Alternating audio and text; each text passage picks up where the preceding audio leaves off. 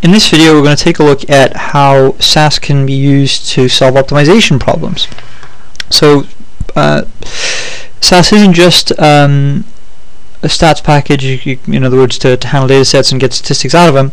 It can be used to do some very complex things, and there are quite a few procedures that we can use for optimization, but the one we're going to be using is what I believe to be the most up-to-date one, and it's Proc Opt Model, and this just allows you to optimize all sorts of optimization problems. So first of all, you can declare variables, so variable x and y, and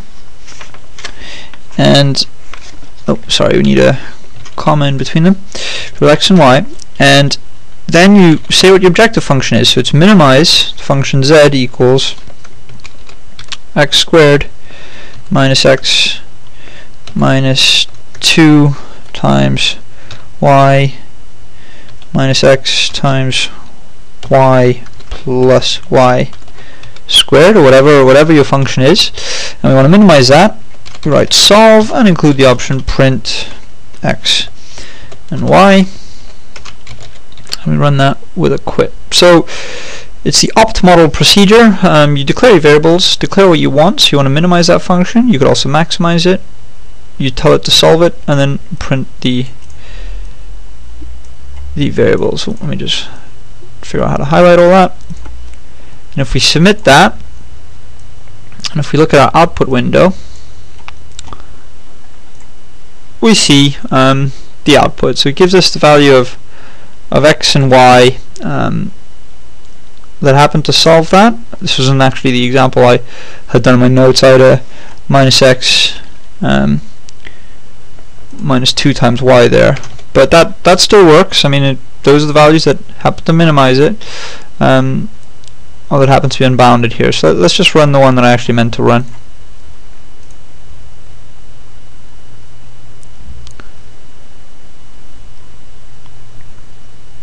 Oh, sorry, and this is also unbounded, so sorry about this. And if we run this model here, solution stasis, it is optimal. So I suppose those two previous things were good examples of functions that were happen to be unbounded, but this function is optimal over this range, and we see the two values. Okay, so that's just an output of the SAS procedure opt model. Note here, it's quite nice. It tells you the particular algorithm it used. So it used nonlinear programming, and it used an interior point method. And that's quite nice, but we can add in a few more things. So let me just copy this.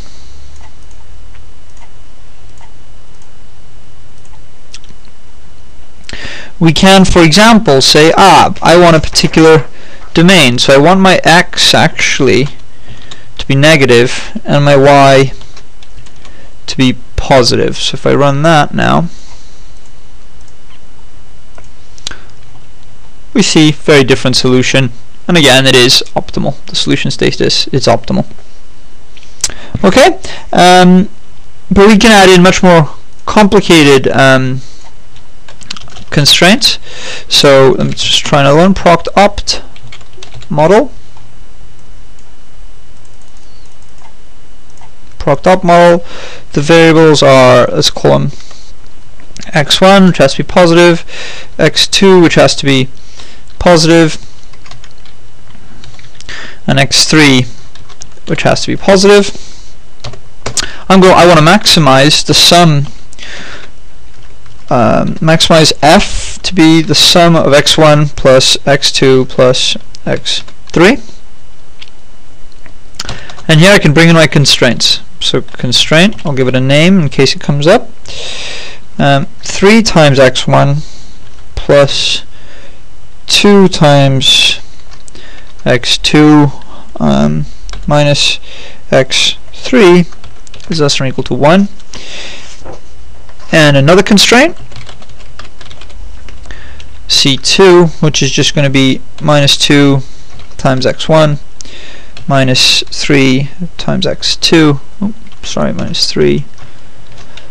Minus 2 times x1 minus 3 times x2 plus 2 times x3, for example. So these are just completely made up constraints that I just know that work. Use the solve, and then print x1 x2, and x3, and quit. So the new keyword we've got here is constraint, and also now we're deciding to maximize as opposed to minimize previously. So if I run that, solution comes up that this is optimized at 0, 3, and 5, and we also see there's no infeasibilities. See that the solution says is optimal, and the objective function, the objective, and the number of iterations of this particular model, which was a variant of the simplex algorithm.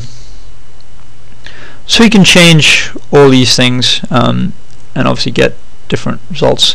It doesn't have to be a linear function, as we've seen there. It can be non-linear, and so SAS is actually quite a nice tool when it comes to optimization.